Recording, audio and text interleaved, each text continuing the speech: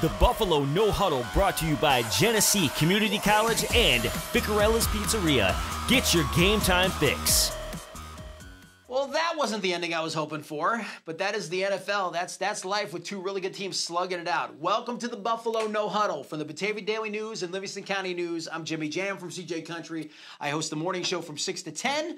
Along with me, Marc, Tillery, the executive producer here of this show, and he also does all the cool creative stuff you see with the Batavia Daily News, video, audio, that type of stuff. But let's talk about the Bills and Titans. Before we dive into the finer points of the game, from 10,000 feet, what was your thought coming away from that game? It's a tough way to lose. I like how you said dive into it because 4th and 1, I think, was an amazing call. So my hat's off to McDermott on that one. I mean, the Titans were the more physical team. They were the more intimidating team. And it was going to be a dogfight to the end. And unfortunately, Tennessee came out on top. Well, here's the thing. My personality would have been, didn't mean I disagreed with the call because I really didn't. At the end of the day, I felt good after the game. I felt like this team did what they had to do. It just didn't work out. I never want points off the board when you got a chance to tie. But when you look at it, what's the alternative? A 50-50 chance. You get the ball back in overtime. Tennessee's been running on you all night. Right. Or just, not even, I say running, but in reality, ever since that long touchdown run that Derrick Henry had for 72 yards, after that, he only had another 67. He was averaging 3.7 yards a carry. The Bills were clamping down on him. But here's what was happening is like, the secondary and linebackers for the Bills kept cheating up to stop Henry, and that's what left them open. There were some receptions that extended drives and kept the Titans in business. They kept scoring. So if you're McDermott, you're like, do I want to keep doing this, or do I win it now, have a 67% chance of converting? And, and Allen has made that more often than not, that short dive. He just has. Although, if I had it my way, he's 6'5". I want to send him over the top. I want him to reach over and extend himself. The way they were headhunting him earlier in the game, I was scared for that. But I get where you're coming from. I didn't see the headhunting, really. You thought they were really doing that, though? I mean, I'm not saying you're wrong. I just never saw that. They were headhunting him, you think? Oh, they were definitely headhunting. All right. They were that Tennessee defense were bullies out there. I'm going to give them their credit. They were definitely an intimidating team. But when it comes down to it, I mean, you're setting up, and I hate to say it, say Buffalo even scores at that point, you're setting up for another flipping Music City miracle. And the last thing I want to do is hear about that for the next 20 What are the chances it worked? They tried to do it once earlier in the game, and apparently somebody knows that a forward pass exists. Thank you, officials. Thank you for that finally. It only took that many years to get those findings right. Yeah, so there you go. But, I mean, at the same point, I mean, you're talking, and you're 100% correct. I didn't want to go into overtime against that team. I didn't want to see the defense face that offense again because Tannehill is not the quarterback you think he is. Derrick Henry makes him look good because Henry not only played a hell of a game as a running back that night, with a little help from the officials, we'll talk about that, but he also was an amazing decoy, which made Buffalo play up, and that's what cost Tannehill was a game manager more so than like the quarterback that took over in the game. At the end of the day, I don't feel bad about Buffalo's effort. Not at all. There's a conflux of elements that go into what happens and why a team wins and loses the game. And there's a lot of things on there, intangibles you can control, intangibles you can't control. I can't feel bad about it because I think if those teams went out again and played today, Buffalo will probably end up winning. You know what I mean? It's like absolutely.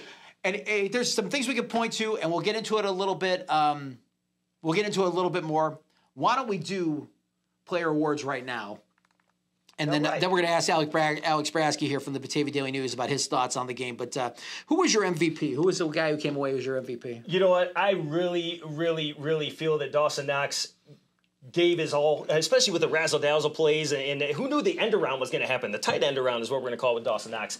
But with a broken hand. With a broken freaking hand, he throws a two-point conversion.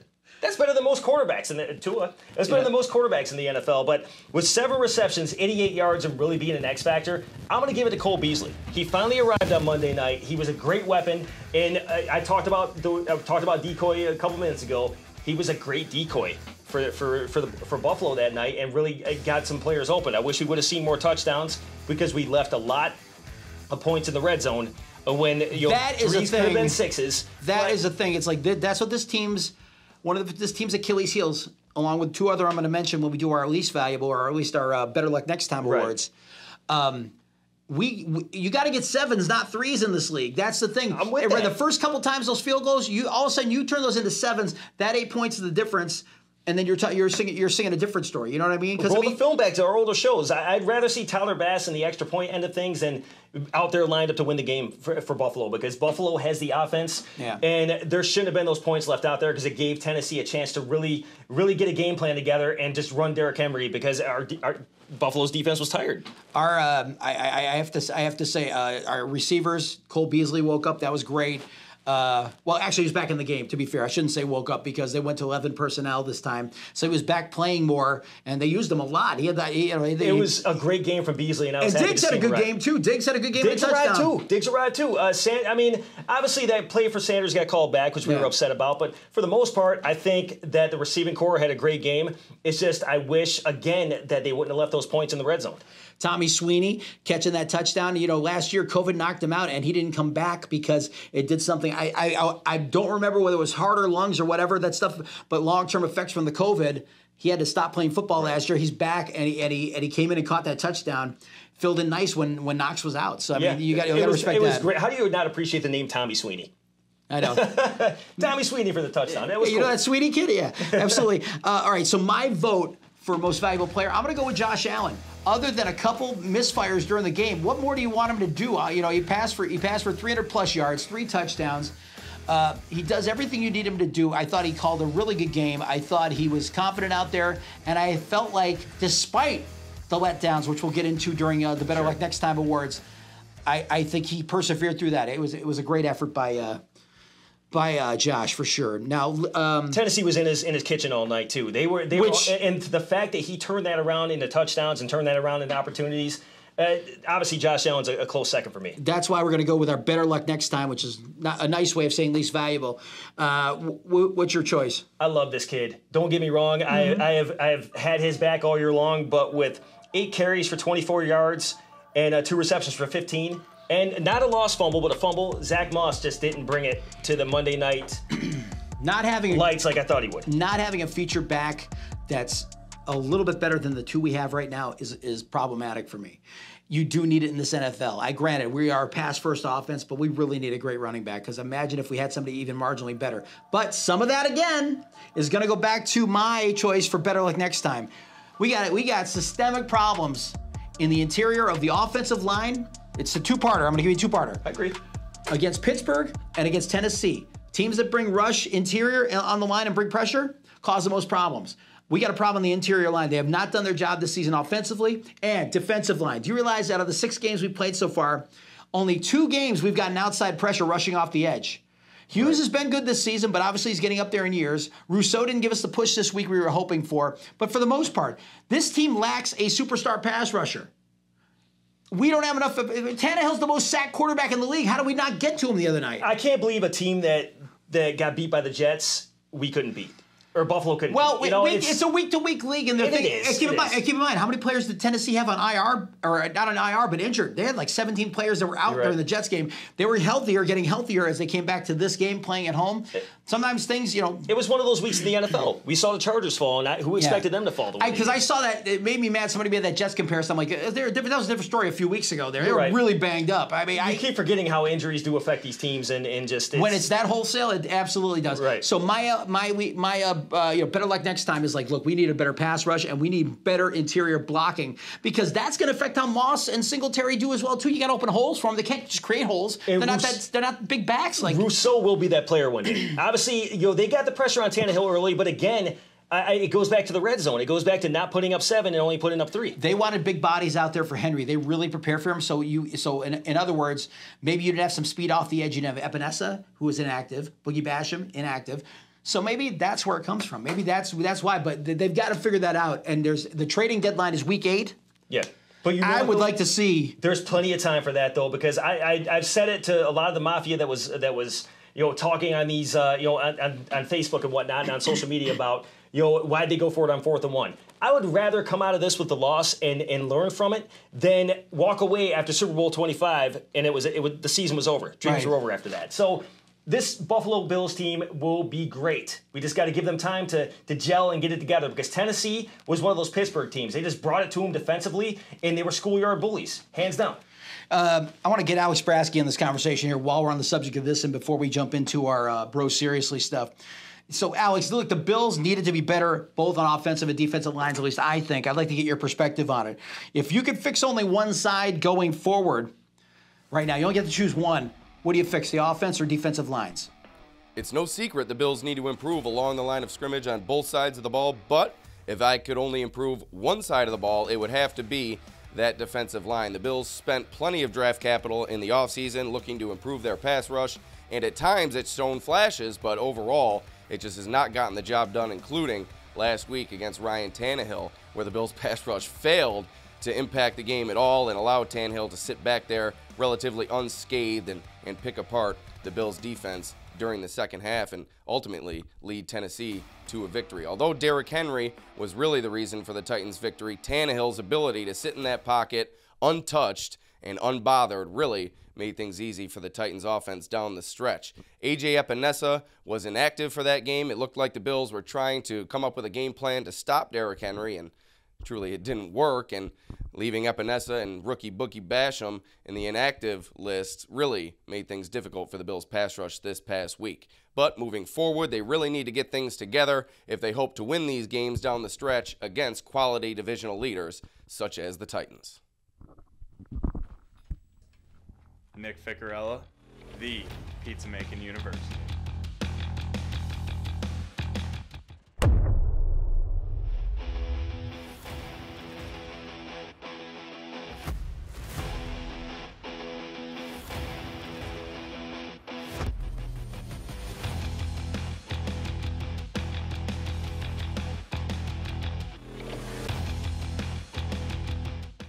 One more question for Alex now that we're back.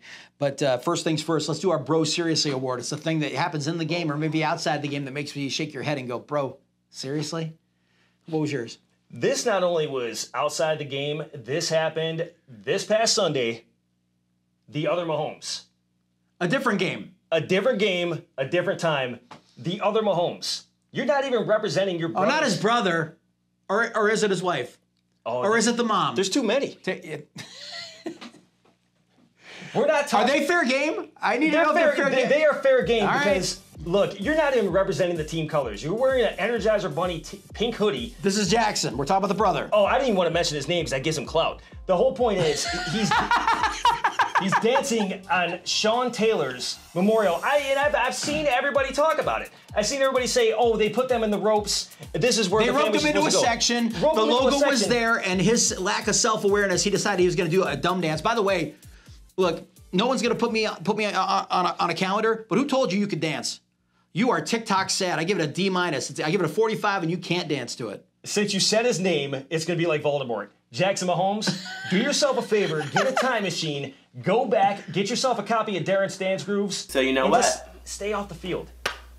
Yeah. Seriously, bro.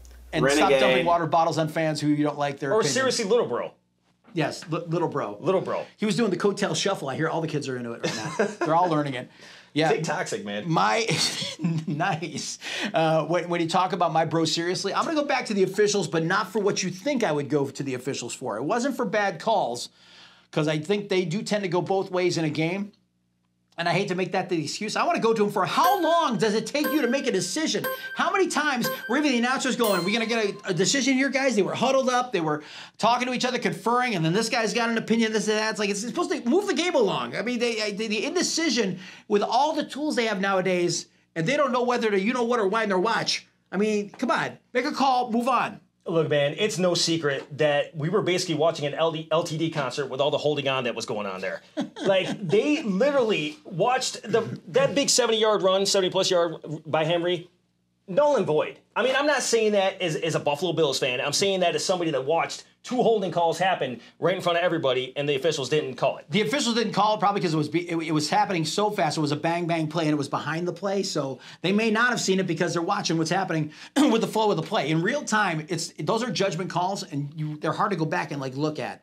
By the same token, you know what I mean? It's you got the kickoff return. There was that call there and stuff. I mean, but at the end of the day, it is what it is. You got to score more points. And so, you know what I mean? The referees can't control the 8 points that we left on the field, or that the Bills left on the field. Now I'm saying we. Now you got me doing we. The 8 points. We are fans first. We're fans first. The 8 points that at the beginning of the game, they should have got touchdowns instead of field goals, especially off that pick. You know, that's the difference in the ball game. Then the penalties don't matter. They don't matter. At least we didn't say Luan played for us. No.